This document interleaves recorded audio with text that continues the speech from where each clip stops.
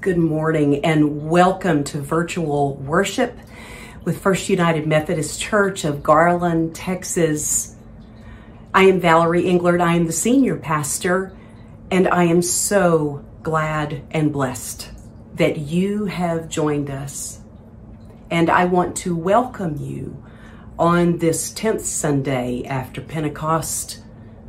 Those of you who are old friends and new friends that I have not yet met, thank you for being here. As we worship, as we sing, as we pray together, let us seek the blessing of the Spirit.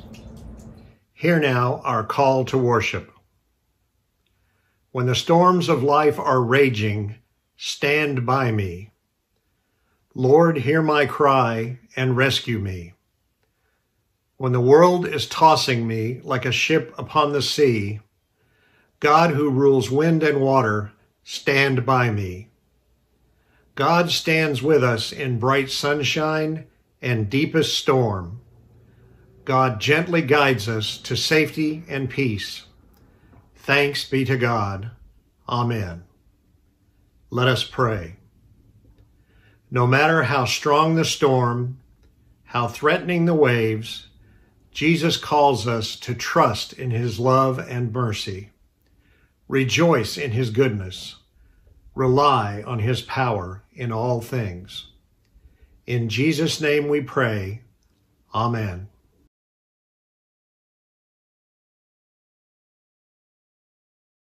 We've started a new series today called The 3 Simple Rules. So this little camp song will help us remember those 3 simple rules. I've recruited myself as the congregation to echo me.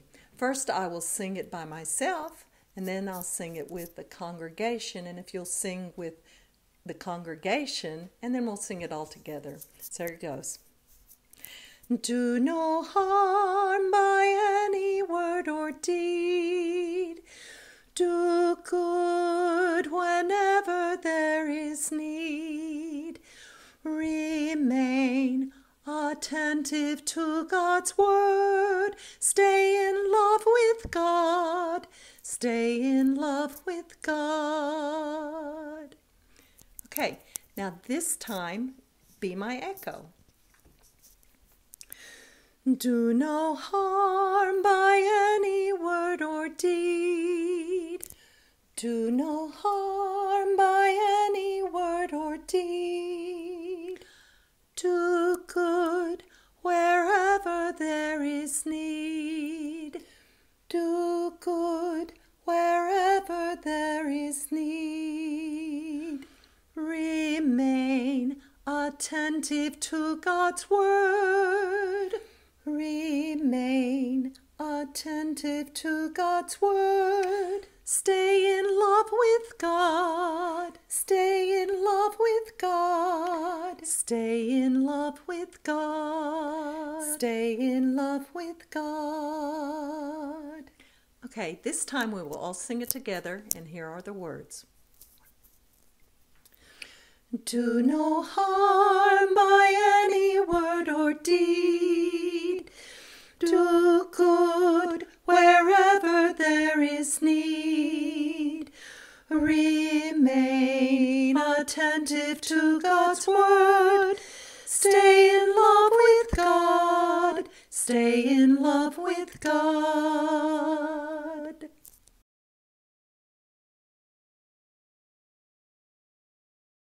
The Spirit of the Lord is, there is one true church, apostolic and universal, whose holy faith let us now and together declare. We believe in God the Father, infinite in wisdom, power, and love, whose mercy is over all his works, and whose will is ever directed to his children's good.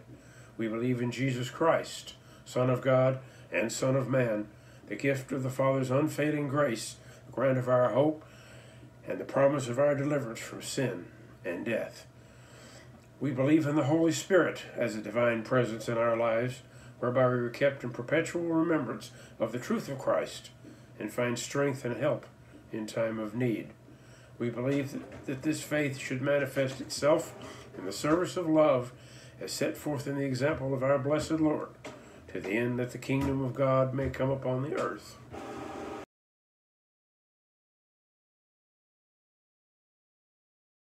Good morning. We now enter into this time of prayer together. During this time, you are invited to share your prayer requests with us and everyone here in this virtual space. You can do that by typing the first name only of the person you would like us to pray for. Since we are using a social media platform, it is important that we respect everybody's privacy.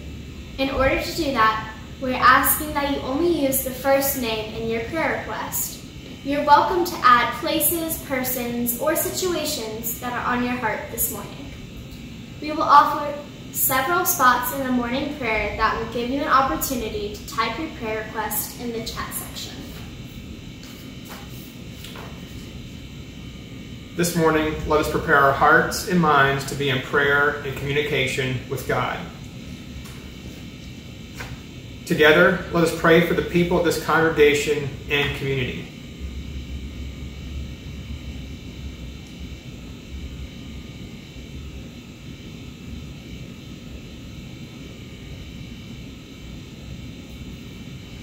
Let us also pray for those who suffer and are in trouble.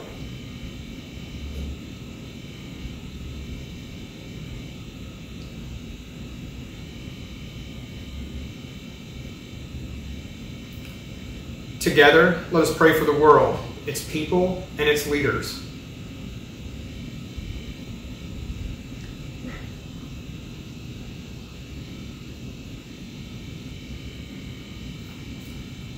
And also for the Church Universal, its leaders, its members, and its mission.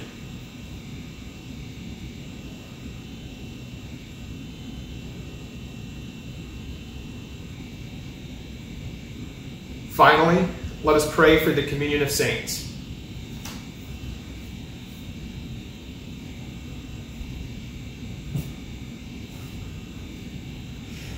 Lord, in your goodness and in your mercy, hear our prayers. Now let us pray together the prayer that Jesus taught the disciples by saying, Our Father, who art in heaven, hallowed be thy name.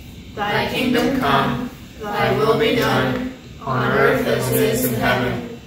Give us this day our daily bread, and forgive us our trespasses, as we forgive those who trespass against us. And lead us not into temptation, but deliver us from evil. For thine is the kingdom, and the power, and the glory forever. Amen.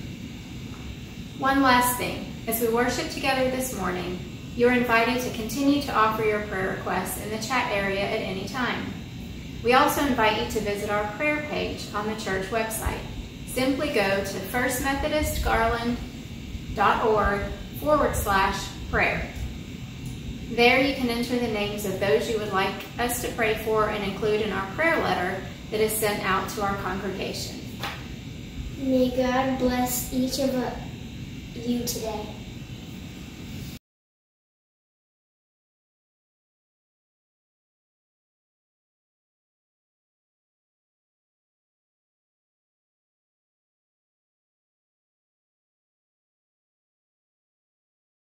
In the kingdom of God, we're led to give of our time, talent, treasures, and gratitude for the blessings that we have received. While our church building is closed, the church in you and in me is still on the move, working hard in our communities.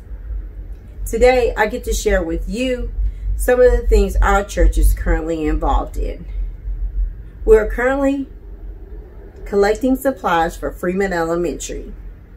On August the 24th, you will be able to drive up on 9th Street. Someone will come out and collect your donations. We're also collecting food for our quarterly trip to Austin Street Shelter, and that is happening on August the 30th. For more detailed information, you can visit firstgarland.org/missions. Also, I want to thank you for your financial faithfulness. Your gifts enables our church to minister outside the walls of our church, we will continue to make a difference in people's lives in Garland and surrounding communities. I invite you to give generously as you are able. May God bless.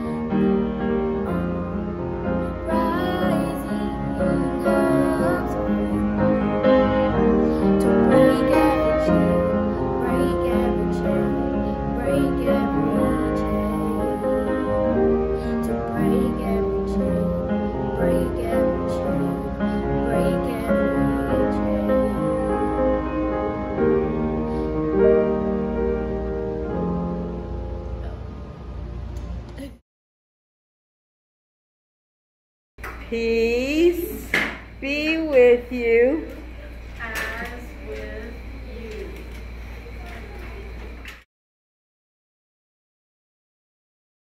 Good morning, and welcome to worship this morning.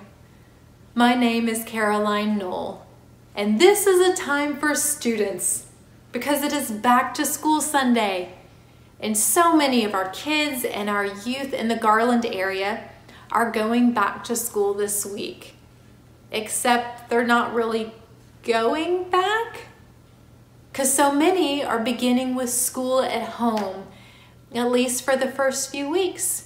So, as we gather to pray for our new school year, I have someone to help us with that.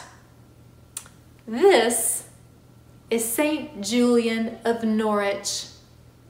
She lived hundreds of years ago, but I think her story can help us pray for our story and this new school year. Now, as much as her story can help us, we don't really know a whole lot about St. Julian's early life. We don't know where she was born or what her family was like. We don't even know her name when she was a little girl. St. Julian is the name that she was given, that she took when she lived in a little stone building built next to a church named, did you guess it? St. Julian's was the name of the church in a town called Norwich, which is in England. And St. Julian felt she could be closest to God when she was by herself. And so she stayed in this little stone house that was there for centuries. It had to be rebuilt after World War II, but you can still visit this place today. And so our first prayer is to lift up our homes and our school buildings and all the places, our churches, that help us feel close to God, to know that we are safe, where we will learn and grow this year. And we offer that prayer to God. Now, even though St. Julian was by herself in this little house, she wasn't always alone. Did you see the little figure that I showed you a minute ago? She's not by herself there either. Many people say that she had a cat that kept her company. And also people would come by the window of her little home because they wanted to talk to her. They knew that she was wise and holy.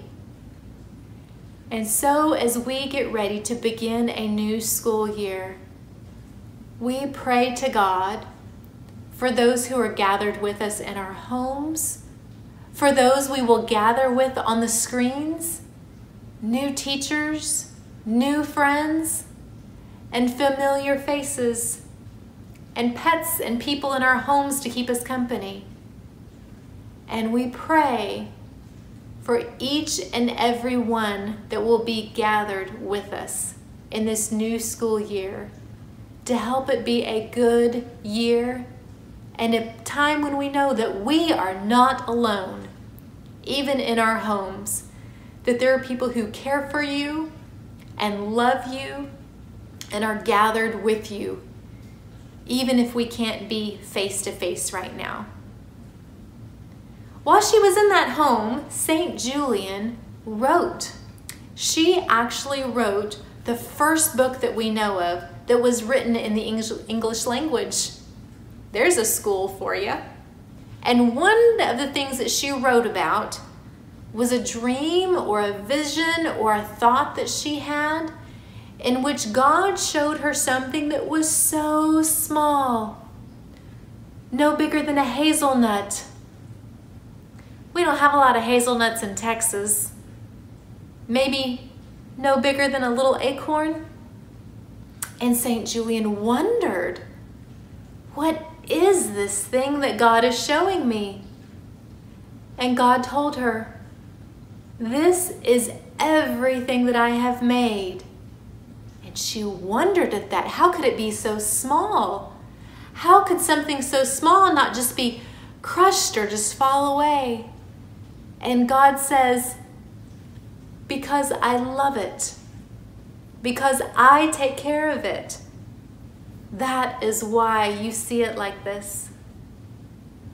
I don't know, sometimes in this world, maybe you feel small. But the promise that we know is that God cares for even what seems like the smallest of creation. That God is with you and with all our students and our teachers in our schools. As she wrote and as she prayed, St. Julian did something else interesting. Sometimes she prayed to God, our Mother, and not just God, our Father. She thought we should use both so that we could know all of God's power and God's goodness, but also God's wisdom and God's love. You are about to be with new teachers and new leaders. And I pray that those teachers and those leaders share with you all of their goodness and their wisdom and their love, their kindness, that the fullness of God may be with you through those teachers. St. Julian had a lot of questions. She wondered a lot of things about God. She tried to figure out why God did the things God did. And I bet in school, you might have a lot of questions, or your classmates might have a lot of questions, or your teachers might have a lot of questions they want you to answer. But what St. Julian taught us was that all shall be well, and all shall be well, and all manner of things shall be well. She came to know that everything that God does is done out of love. That's why God does the things God does, because God loves you and your classmates and your teachers and our world, that God loves you and me. And in this new school year, that's what I want you to know most of all, that you are a blessing. And I pray that the places where you are gathered and those who you are gathered with on the screens, that the things you study, that your teachers and all your questions help you know that you are loved and to grow and to be that wonderful creation just like God sees you. And to know that your church sees that in you, that I see that in you. And I can't wait until we are gathered again to be able to say that face to face. But until then, may this new school year bring you love and show you that you are a blessing. Peace to you, students, and prayers for this school year. Amen.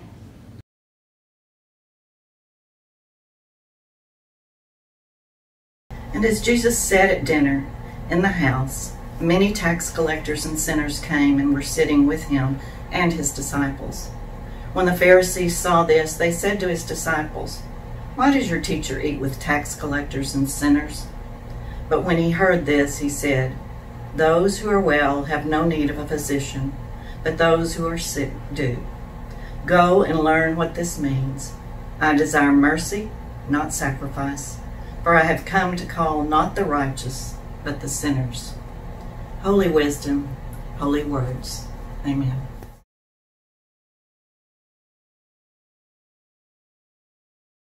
There are a lot of preparations underway for a new school year. And there are some new rules at the beginning of this new school year. Rules about being in the classroom, rules about virtual learning at home, rules about sanitation and masks and PPE and preparation of space so that everyone stays safe and healthy.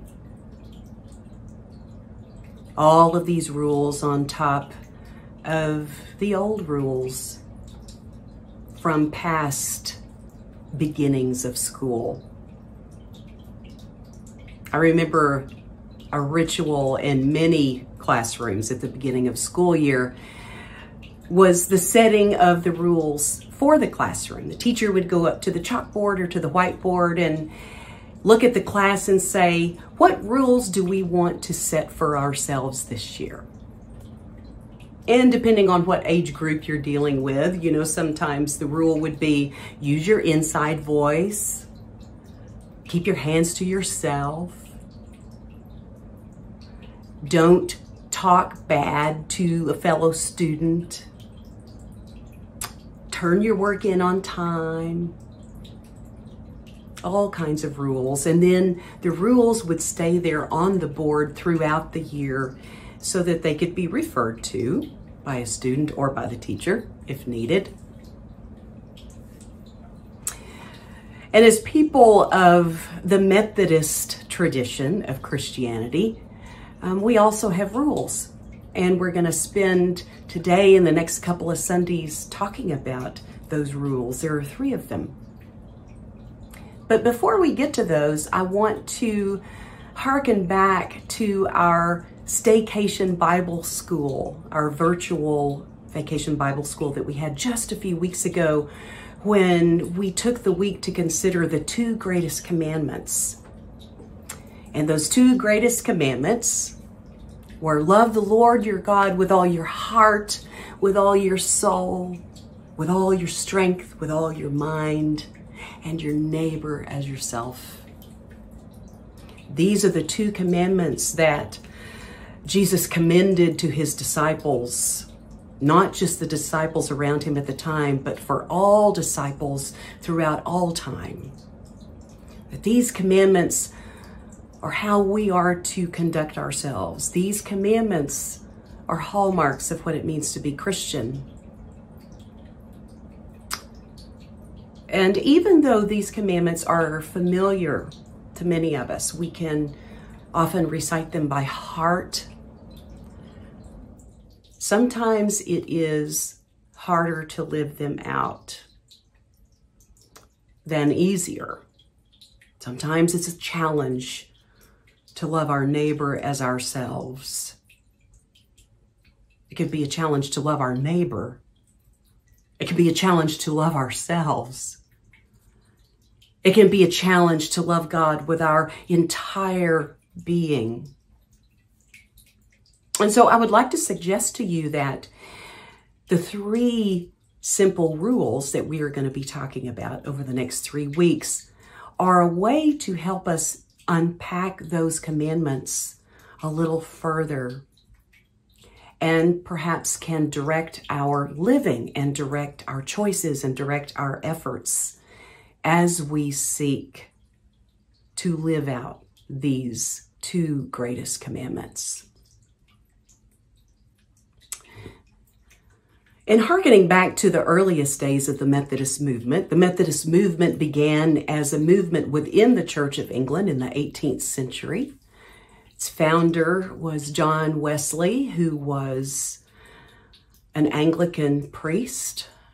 And as a young priest, he and his brother Charles and some friends sought to add fervor and intention to the practice of their faith. And as they did so, some societies grew up. And these were called the United Societies. The first one of which was John Wesley and a group of others who gathered on Thursday evenings to talk about the practice of their faith and to search the scriptures together and to pray together and to try to understand what salvation meant. And these societies grew, and they grew to such a point that they had to divide further into what was called classes. And these were often 12 people, and they would meet once a week. and do soul work together and read scriptures together, and also talk about how they were going to serve out in their communities. And so the 3 rules that grew up out of these societies and these Methodist classes were 3. The first of which is do no harm. The second of which is do good. And the third is stay in love with God. This is a modern language rendition of the 3 rules. And so today we're considering what it means to do no harm. It's very interesting to note that back during John Wesley's time in 18th century England and also in 17th century England, it was very common for parish priests, especially those who were serving in very small villages, to also be the dispensers of medical advice because doctors were so rare. And indeed, Mr. Wesley was very interested in medicine. He read medical treatises and did a lot of studying. And he even wrote his own book, and it actually went through 23 editions. And it was called Primitive Physic. And it offered medical advice. It offered advice for how to live well and holistically.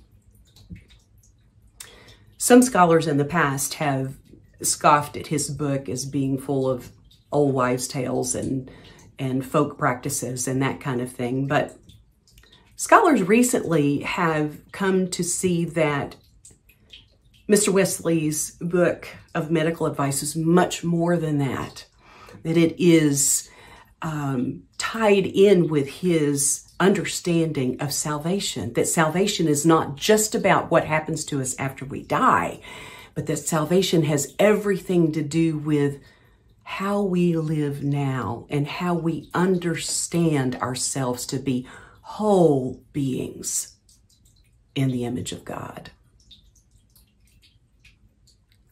So I'm not surprised that the first rule of the societies would be do no harm. This is a phrase which comes out of some ancient versions of the Hippocratic Oath. And I ran across a version of the Hippocratic Oath which goes back to the year 245. And there are a couple of lines from this that I would like to share with you. And so this would be an oath that a physician just beginning would utter. And it says, "Into whatsoever houses I enter, I will enter to help the sick, and I will abstain from all intentional wrongdoing and harm, especially from abusing the bodies of man or woman, bond or free." And I think that the language of this is actually quite beautiful,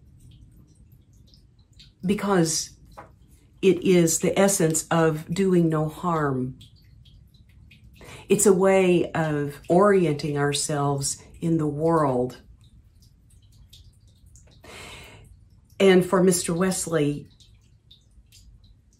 I think that he was not only pulling from the Hippocratic Oath there, but he was also pulling on the model of Jesus of Nazareth, who also lived in a way that did no harm.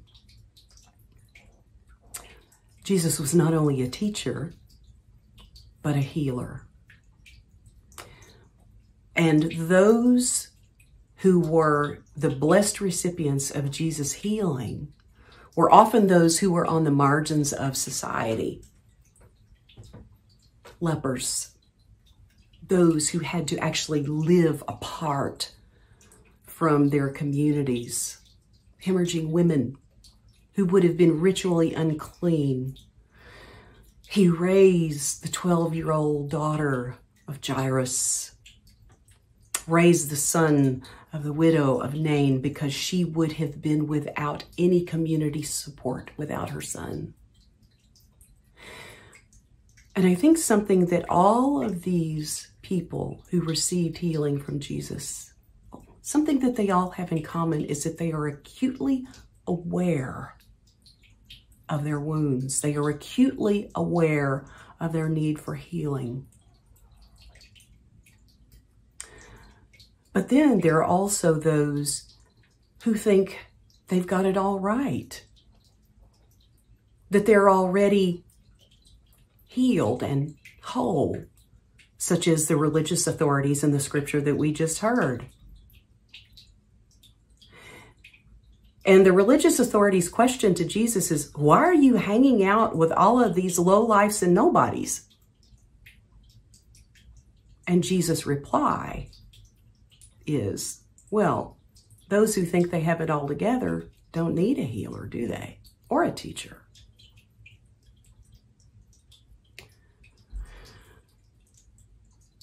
I think when we look abroad at our own society, in our own communities, in our own cities, we see that there are a lot of wounded people.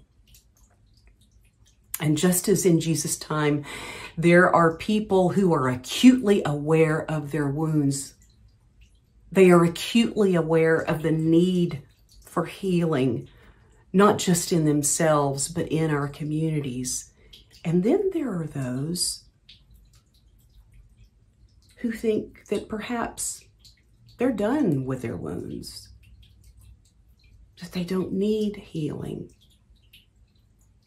And oftentimes what happens is when we receive a wound, we find the sole equivalent of a Band-Aid to put over it. And if we leave that Band-Aid there long enough, it turns into concrete, which turns into armor, which gets thicker and thicker and thicker. Because it is hard to admit that we have wounds. It is hard to be vulnerable and to say we need healing. And coupled along with that is that if our armor is thick enough, we can brush up against other people and bruise them with that thick armor and not even be aware that we're doing it.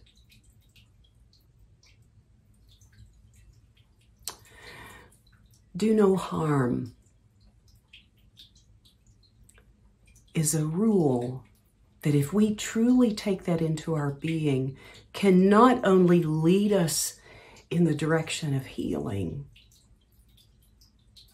it can lead us on the path of transformation of the whole world. It is an orientation to life. And if we resolve to do no harm in our choices and in our actions, what we find is that we are in the very footsteps of God in Christ. And as we walk that path, we find that we are not alone, that God in Christ is with us, offering grace and mercy and astonishing transformation. May it be so. Amen. For our students, our teachers, and our administrators, and our school staff, as you begin a new school year, remember that you are a blessing. Remember that you are loved. May you be well. May you have peace. Remember to choose joy. Remember that you are our future. Pray that you may find comfort. I pray that you will be blessed with creative ideas and have a song in your heart.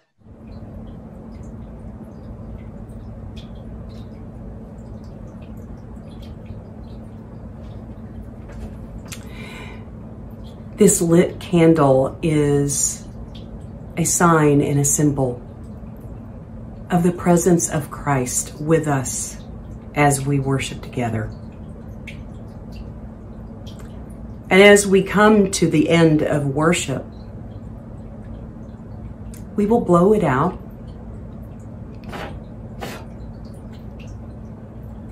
But it doesn't mean that Christ's presence has left. It expands, it changes.